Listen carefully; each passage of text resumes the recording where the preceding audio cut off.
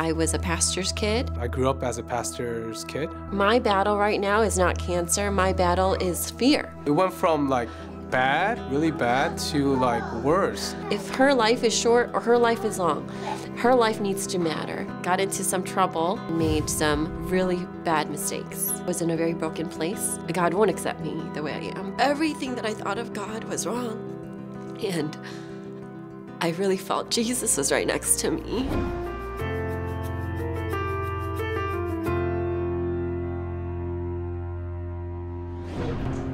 These children that God's given us belong to Him first and foremost. We just have a season here on earth to parent them. Our first ministry is actually our family.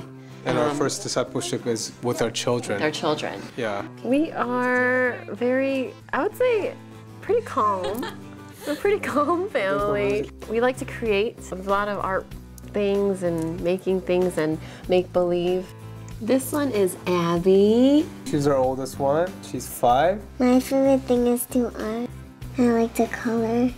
Abby is very sweet, and she is a really good helper.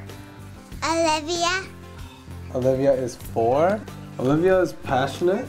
She's like very single-minded, focused. Whatever she puts her mind on or sets her goal, she needs to get it done. And Bethany, you're 2. 2, Yeah, almost Bethany's 3. 2. You're funny, right, Bethany? Yeah. She is our social butterfly, and she loves people, she loves to have fun, she loves to laugh. Eli.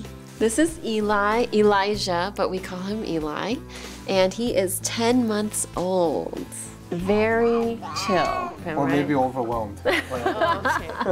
Yeah, he's very quiet, he's very observant. Bethany, your favorite puzzles? Children are a fruit of a marriage. And a marriage is a fruit of God's divine appointment to bring two people together so that we could co-create with Him, but also be creators in this world in the time that He's placed us in.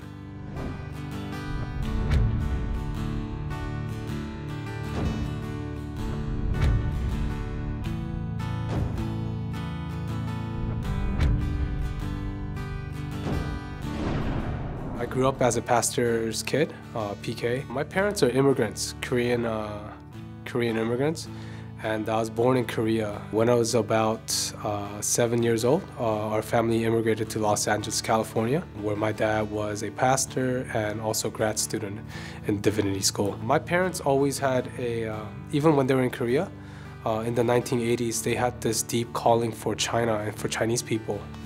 My parents moved our family to Taiwan while my parents was getting ready to go into mainland.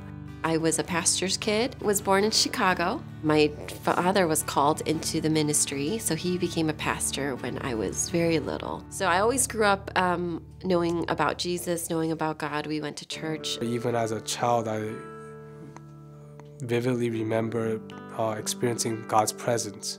But it wasn't until, I think, high school when I was in Taiwan as a missionary kid, along with other missionaries, I began to have my own longing for God and also just commitment to make Him my Lord and Savior. I didn't encounter God personally to make Him Lord of my life until college. I wanted to live the life that my parents wouldn't allow me to live, and then also the self-imposed religious regulations that I thought I had to live by. Got into some trouble. I got into a really bad relationship and made some really bad mistakes. I was in a very broken place. God won't accept me the way I am because, the God I knew was I had to be perfect. So I went to Korea, and that was kind of the more socially acceptable way to get away, according to my culture and my background. I think that's where the Lord knew. He set up people in my life that were, I believe, like just the angels that He put to speak to me and show love and care. And that's when I want to say I really heard God's voice. I was just by myself in my dorm room. One of my roommates, Pitt, said, "You have to listen to this sermon." I never listened to it, but that night I was like, I feel like I want to listen to it tonight. And I turned it on, and it was, "Do you really believe that God is good?" The Lord just rocked me. I just wept in my room.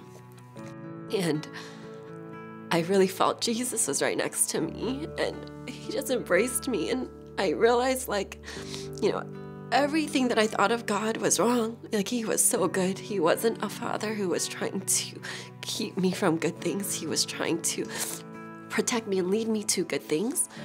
And so that was true repentance. I felt true turning, true heart change, and I felt the embrace of Jesus. How awesome, like how much more awesome does it get? And that's when I said, Jesus, you are Lord of my life. You can have everything. And so, yeah, that was the day that everything changed. He faithfully healed and took everything from my past, has made it new and beautiful. And I have a family, I have an amazing husband, and he uses my brokenness to speak and reach out to other women. And so that's been so powerful for me to see God use someone like me.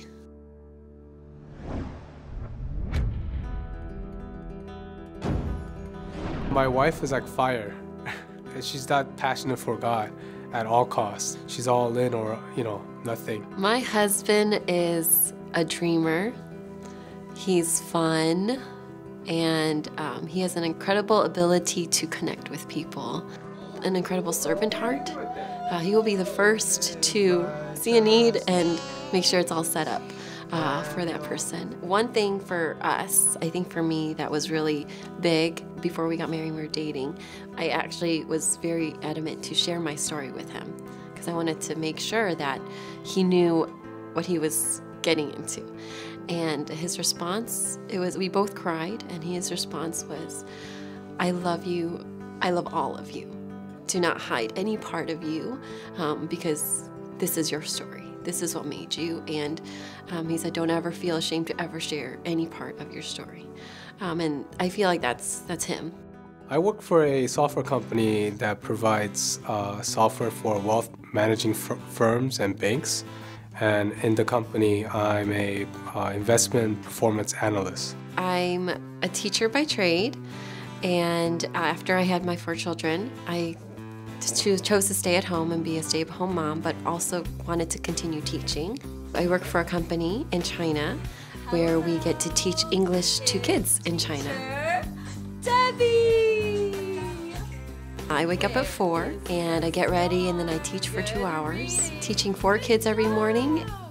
I'm out by 7 to help the kids get ready, eat breakfast, get dressed, and go to school. We plan on being out in Southeast Asia for missions through business and put kingdom business in place and influence actually the financial industry. And one of the hopes that we sense that God's doing is as we venture on into business as missions, we felt like God is going to do something for the children as well, opening their eyes to see what God's doing, the kingdom work that's doing in Asia.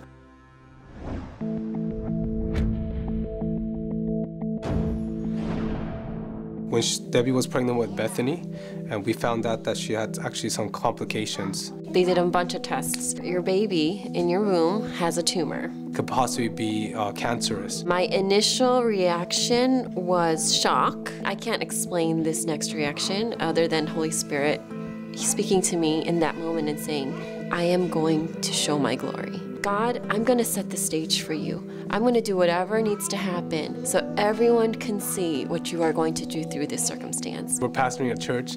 We had shared a lot of people to contend for a breakthrough. Tell everyone as much as, get on board, let's pray, and let's see this happen together. People got excited because they initially saw the faith in us and hope in us. I felt like I was saying, what difference are we going to make in the world if we react just like everyone else? And then what we found out later on was that there was a second tumor that happened. So it went from bad, really bad, to worse. My battle right now is not cancer. My battle is fear. People were like, oh, they're sympathizing for us, right? And it was feeling awkward. The first tumor was on her lung, and the second one was in the abdomen. They didn't know where exactly. Debbie kind of led the charge, and I kind of followed her lead. If her life is short or her life is long, her life needs to matter, and her life needs to glorify God. And as her mom, I want to walk in freedom and hope and faith.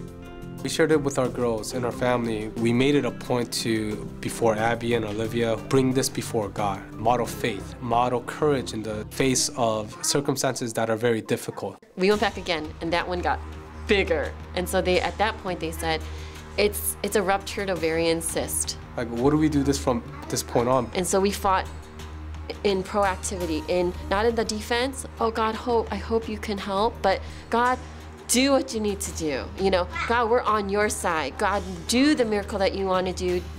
They couldn't do anything until she was born. We went to the hospital.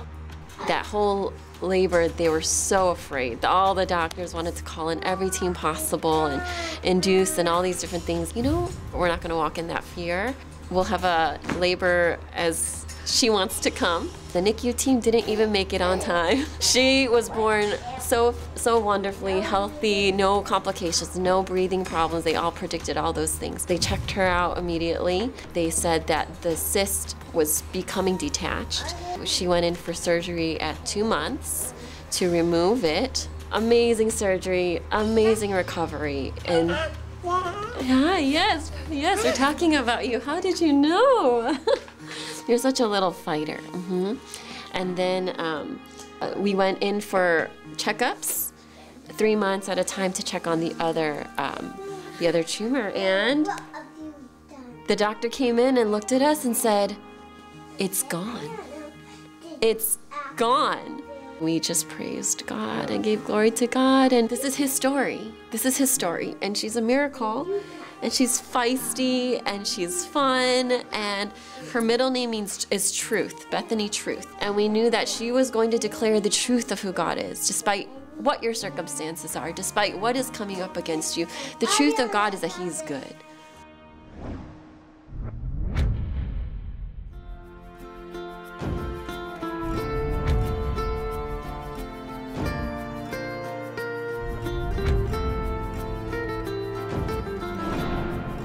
Everything we do is around the Word of God. So we read the Word together.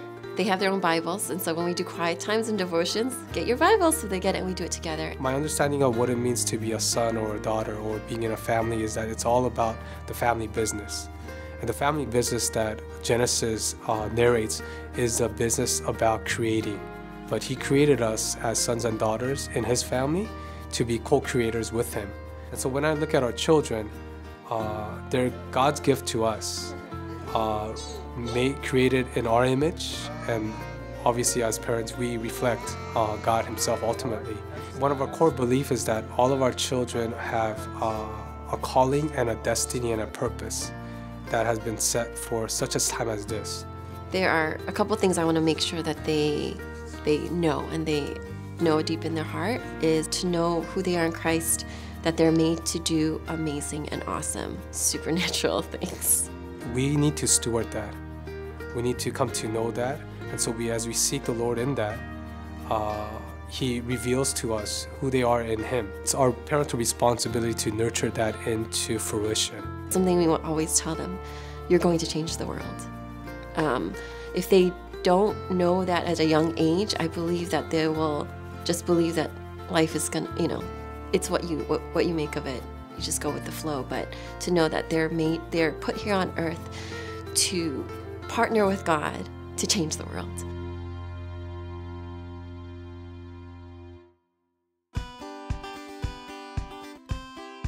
Four is enough. Yeah. 4 is good right now. When we got married, I told Debbie that I just wanted one kid. And then, God really convicted us. He's not all about in the business of addition, it's multiplication. And so I'm like, oh, shoot. So, yeah. Hopefully we've done our part. God is love, and love comes from God. In 1 John, the Bible tells us that God is not only all-loving, but that he actually is love itself. The heart of the Parent Compass television show is to bring the transforming love of God to families everywhere. In every Parent Compass episode, true stories reveal family struggles and how their lives were radically changed by the love of God. Parent Compass, an award-winning television series, is completely funded by people like you. If you have been touched by God and you want to share God's love to others, would you please pass it on? Jesus tells us to go into all the world and to tell about Him. With your donation, you allow us to take this television show into many different nations and in many different languages, free of charge. And a portion of your donation goes to Parent Compass Outreach to feed starving children. Your gift does so much.